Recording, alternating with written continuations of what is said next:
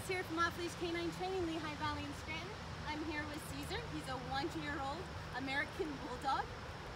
And he's here for our 2-week board and train.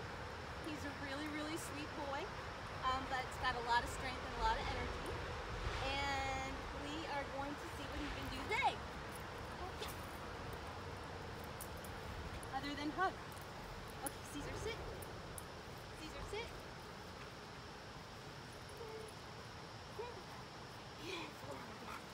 Okay, yep, that's a good boy. That's a good boy. Yep, that's good. That's a good boy. Yes. Caesar. Caesar. Yes! Caesar, sit. Yes, good. That's a good. Sit. Sit. Caesar, place. Place. Place. Yes. No. Place. Nice. Good boy. Yes, that's a good boy. Yes, that's a good boy. Yes. Okay. Caesar, sit. Sit. Down. Yes. Sit. Oh, no. Sit. Down. Down. No? Okay. Good. Oh.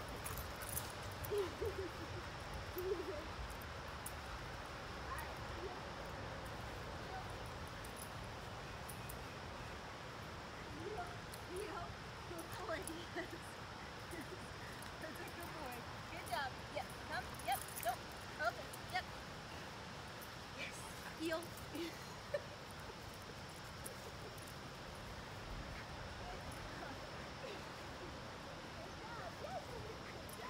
Come on.